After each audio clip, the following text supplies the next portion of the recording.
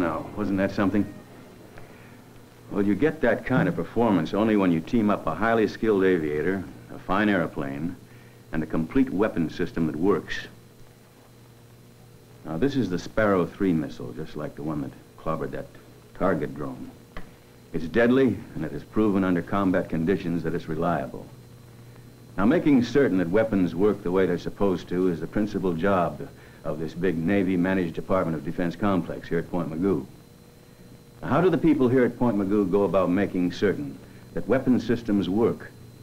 Now, frankly, it's not easy or inexpensive. As an American taxpayer, you're a stockholder in this specific missile range, and we're going to show you how your money is being invested in the dividends you're earning. Almost 100 new weapons and missile systems have been tested and evaluated here at Point Mugu and out on the Pacific Missile Range, which is headquartered here. Not only Navy weapons such as Shrike, Walleye, Sidewinder, Bullpup, Talos, Tartar, and Sparrow, but Marine Corps, Air Force, and Army weapon systems and NASA space vehicles. And that doesn't include the range's support of fleet operations. Right now, there are about 10,000 people hard at work here at Point Mugu and out on the range. Among them are some of the country's finest scientists, engineers, and technicians. They're working on around 175 weapons testing programs and are spread out over 27,000 acres of real estate. Maybe it would help if we explained how the Point Mugu complex is organized. Now, the boss command here at Point Mugu is the Commander, Pacific Missile Range.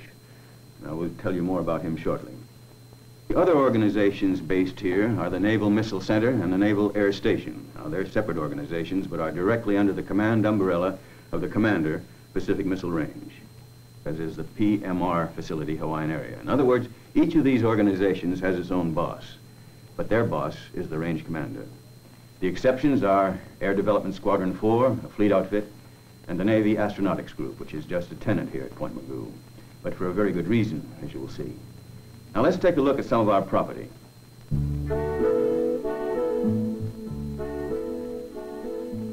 The headquarters and some of the most important operating facilities of the range here at Point Mugu cover about 4,600 acres.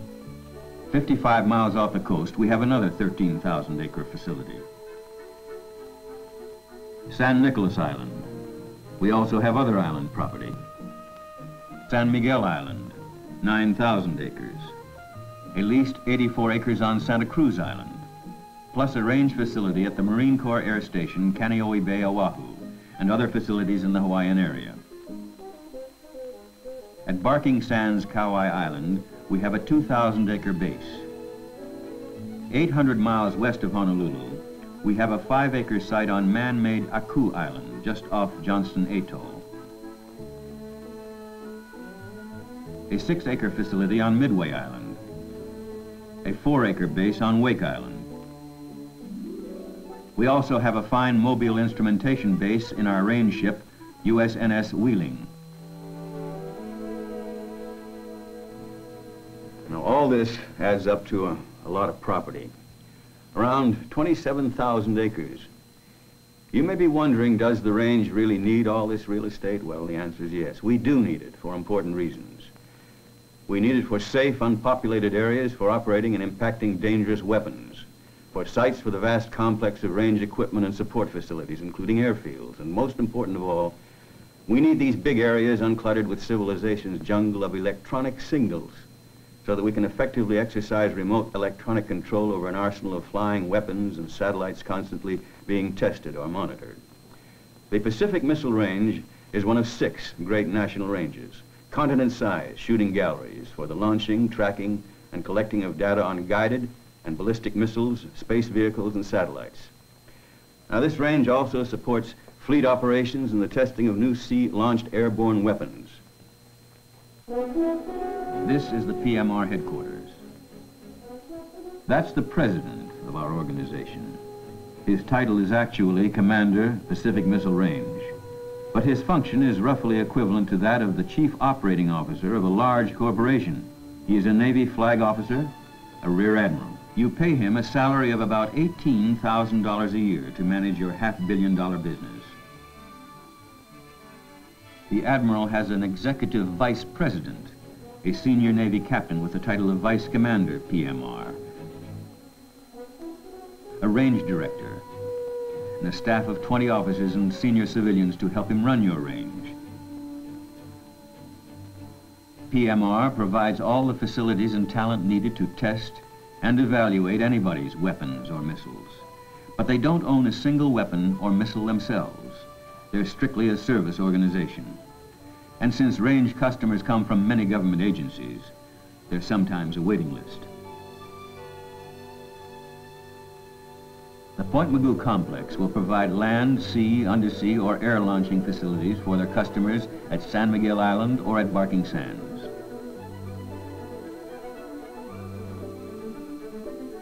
This is the Hydra concept of launching missiles directly from the water. It is under development by the Naval Missile Center. The missile is fired underwater, so there is less danger from any explosion that could occur. Before you test fire a missile to gather data on its performance, you should know all you can about the environment in which it'll be operating.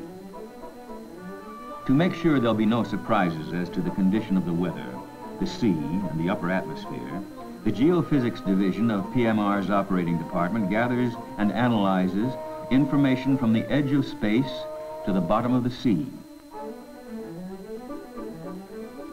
All the environmental information gathered from all sources is fed into this computer for reduction, analysis, and is used to prepare a forecast.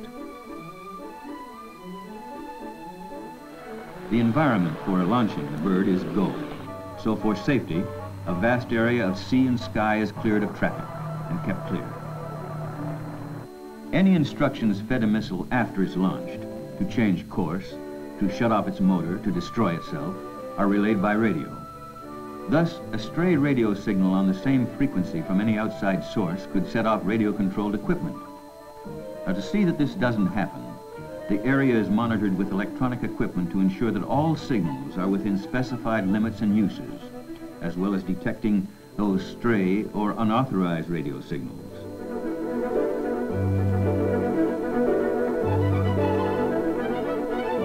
Monitoring facilities also maintained by PMR include mobile instrumented vans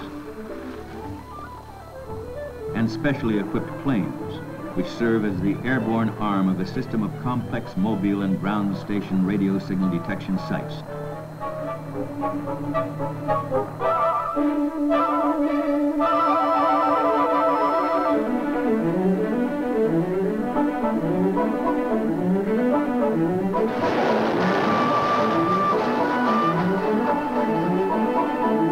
These transmission receiving antennas are kept focused on the bird.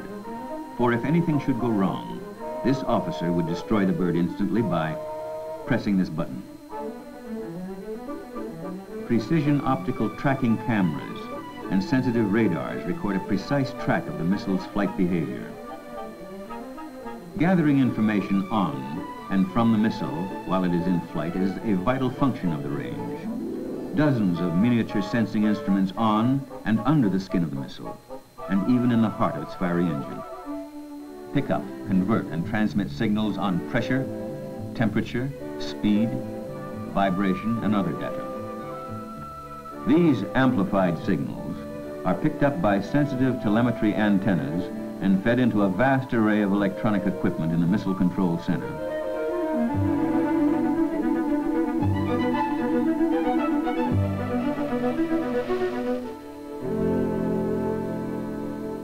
Another Pacific Missile Range capability is integrating and analyzing information from radars, optical equipment, and underwater detectors to pinpoint the exact location where a missile, airplane, or spacecraft impacts. In a matter of minutes, divers can be on the spot to recover the object.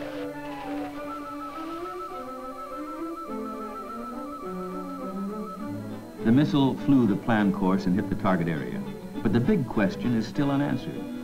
How reliably did each of its thousands of components perform? The answer is being tallied here as these computers reduce the volumes of information collected from launch to impact and from reports made after microscopic examination of the recovered missile. Only then can a judgment be made on the missile's reliability. and only after dozens or even hundreds of such firings will they certify that the weapon works, that it's ready for use by our combat forces. Certainly one of the range's most important customers is the fleet. At PMR's Barking Sands facility in the Hawaiian area, they are building range facilities that will provide full instrumentation of weapon performance during anti-submarine warfare exercises. Our range's mid-Pacific facilities at Johnson, Midway, and Wake get plenty of business from a wide range of customers. Maybe the customer is NASA, with a spaceship circling the Earth every 90 minutes. PMR helps track it and relay instructions. Or the Air Force, with an intercontinental range ballistic missile being fired from Vandenberg Air Force Base to impact 5,000 miles downrange. Or a fleet warship that needs an instrumented flight on one of its surface-to-air missiles. Whomever the customer, whatever his requirement, PMR can do the job. For if PMR doesn't have the instrumentation to measure whatever the customer wants measured, to record what he wants recorded, then PMR scientists, engineers, and technicians simply build an instrument that will do the job. In fact, demands change so rapidly that a major part of PMR's overall effort is devoted exclusively to designing, constructing, and testing new equipment that will enable the range to carry out its mission. Now, one of the range's busiest customers is the Navy's own Naval Missile Center. For the center's principal job is to test and evaluate naval missiles, particularly those launched from aircraft, such as Shrike, Walleye, Phoenix, and Sparrow. Now, some of you may think of this as a jet plane with a missile hung on its launcher, but it's more than that. The Navy describes it as the Sparrow III weapon system. That's because the Sparrow III missile, the F-4B airplane that carries it at twice the speed of sound, and the sophisticated missile control equipment, communications equipment, and sensing devices located on board the plane all function as a single integrated unit. These things, all of them, have to work together properly if you expect to score bullseyes. Now, the Navy doesn't intend for any airborne Navy weapon system to be put into the hands of fleet personnel whose lives may depend upon its reliability until that weapon has shown it works under test conditions that are far worse than it will ever encounter in the fleet. Let's take a look at some of the tests the weapon has to pass here at the Naval Missile Center to make the grade. Vibration, humidity chamber,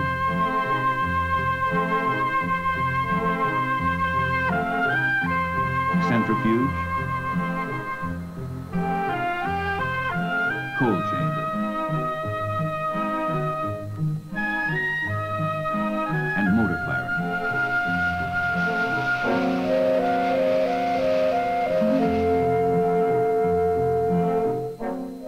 Man is a vital part of the Sparrow III weapon system, and at the Naval Missile Center he is tested and evaluated along with other components of the system. His reaction and performance in flight are monitored and measured. His handling of equipment is carefully studied. And his capabilities and limitations are calculated, both physically and psychologically. For example, how does noise affect his performance? How seriously does high and low temperature affect a man, and the overall effectiveness of the weapon system? Performance data on the tolerances of the human part of the system is carefully measured. And sometimes these tests prove men to be tougher than metals and electronic equipment.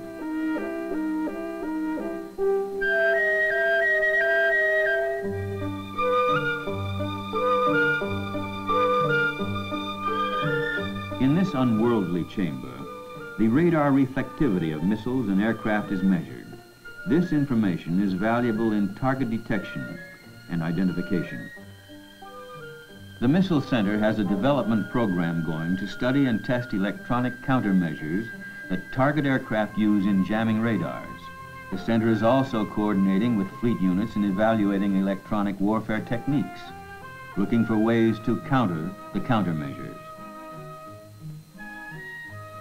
To prove a weapon works, it has to hit a target, usually a flying target. The Missile Center provides 18 different kinds of targets which fly at various speeds and altitudes for Pacific Missile Range customers. The Naval Missile Center handles more target activity than any other organization in the world.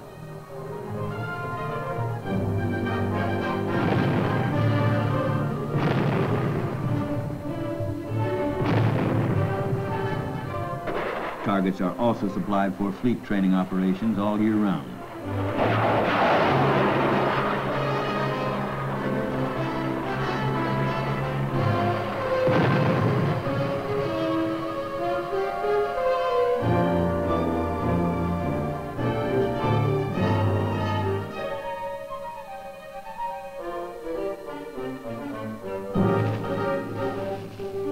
To perform its job, the Naval Missile Center uses many planes, and these have to be kept in top shape.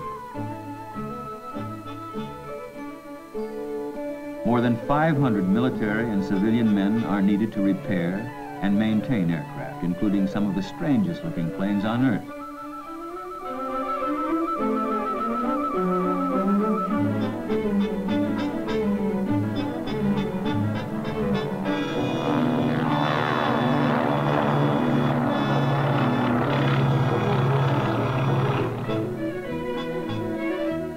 When you work with new products, you need performance photographs for the record.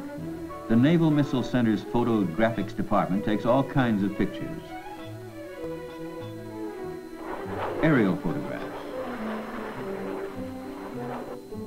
missile photographs,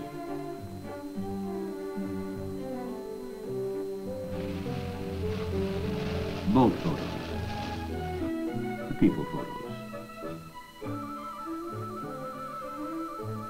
and underwater and animal pictures. In fact, photo documentation of everything of significance that happens within the Point Mugu complex. And finally, after all the testing and evaluating is done, someone has to write down what happened so others will know. That also is the job of the center's photographics department, which provides art and writing services to both their own organization and to the Pacific Missile Range.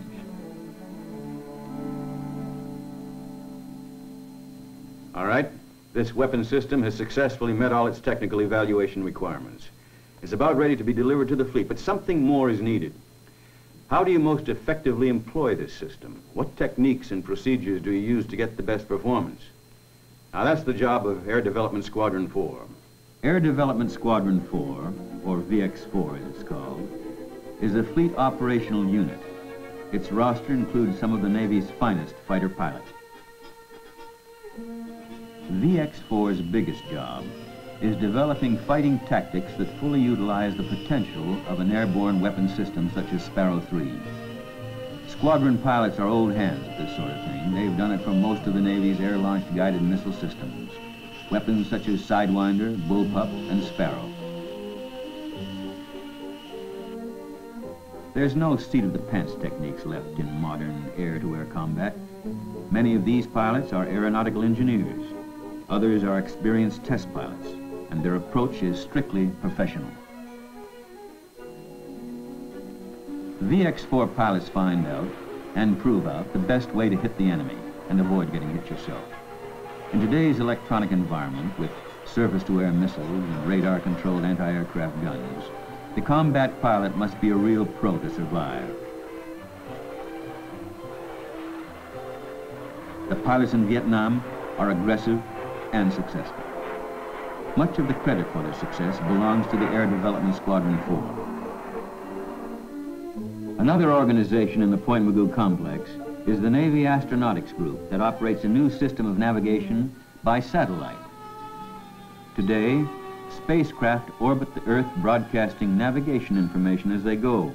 With it, units of the fleet can pinpoint to positions at sea far more accurately than ever before. This new system works anywhere on Earth, day and night, in any kind of weather. It pays off by supplying our Polaris submarines and far-ranging surface forces with precise navigation fixes at all times. The Navy Astronautics Group operates a nationwide network of ground tracking and injection stations.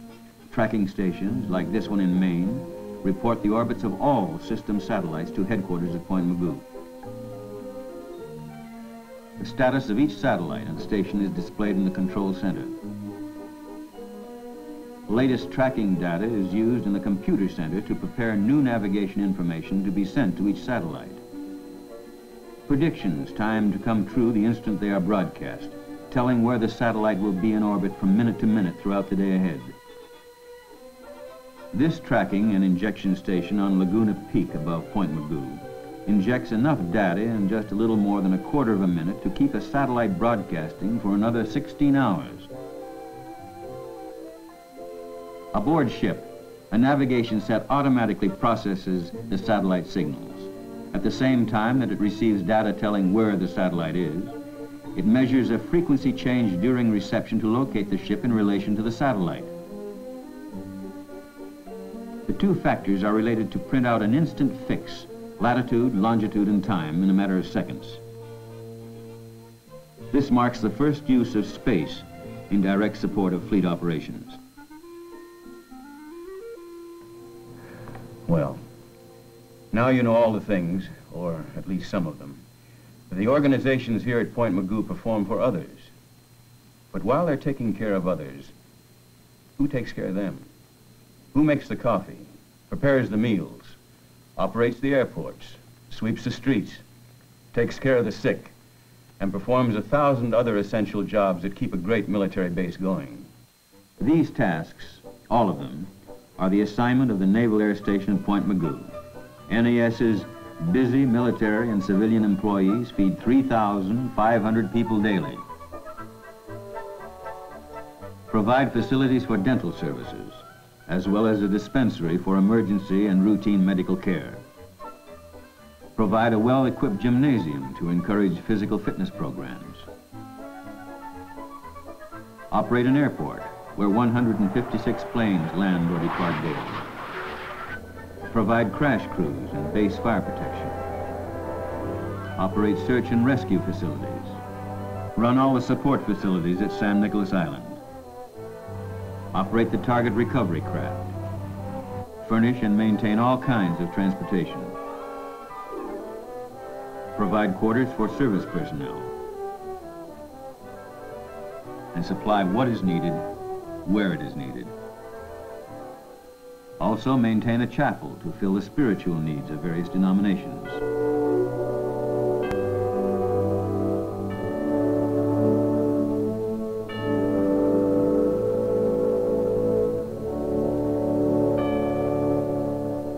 The Point Mugu complex is valued on the books at approximately $350 million. Now this year, if costs run about the same as in the past few years, it's going to cost you millions of dollars to operate this Point Mugu complex. Now, is it a good investment? What dividends are you earning on it? Plenty. You're getting the best, most accurate and effective weapons in history. Weapons that are saving the lives of Americans. You know, most of the enemy planes shot down have been knocked out of the skies with weapons tested right here at Point Mugu on the Pacific Missile Range. Weapons that work. And most of the ground targets destroyed have been destroyed with weapons proved right here. Weapons that work. And most important of all, the great gray ships of our fleet are now armed with weapons that were tested, modified, checked, retested, and rechecked here at Point Mugu until at last the fleet was told, all right, now you can take them, for when you need to use them. These are weapons that will work.